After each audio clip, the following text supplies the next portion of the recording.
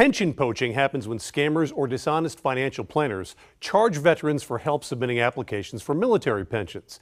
It can happen when vets are advised to hide their assets in trusts or some other kind of financial product that results in lost money and hefty fees paid to the advisor.